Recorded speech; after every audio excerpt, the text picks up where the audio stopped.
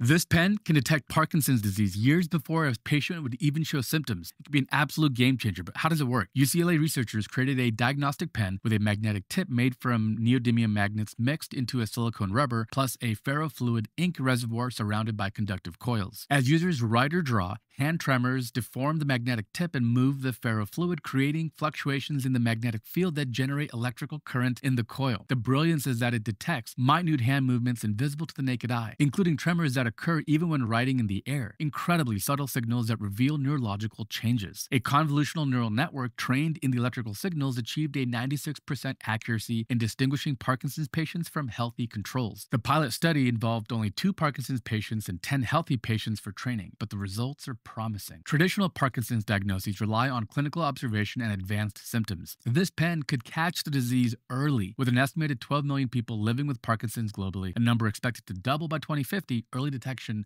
tools are desperately needed. The same magnetoelastic materials are being explored for speech assistance patches and human-machine interfaces. Future versions could wirelessly transmit data to smartphones, making screening accessible anywhere. But what do you think? And don't forget to like and subscribe for more amazing engineering content.